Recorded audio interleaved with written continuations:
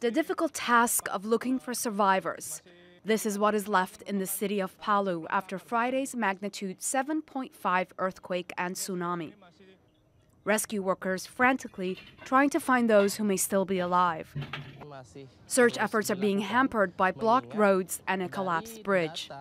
Rescue teams dug by hand to free 24 people trapped in the rubble of this hotel.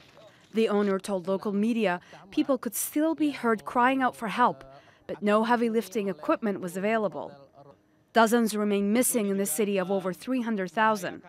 Those who did survive the quake and tsunami that followed now have to try to live off anything they can find. Scenes like this of people looting local shops and siphoning petrol from cars are becoming the norm, as aid is very slowly coming in.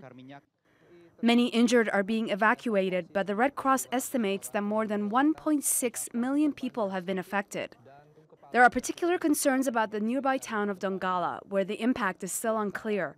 Dongala is home to over 270,000 people, but there has been no communication with anyone there since Friday afternoon.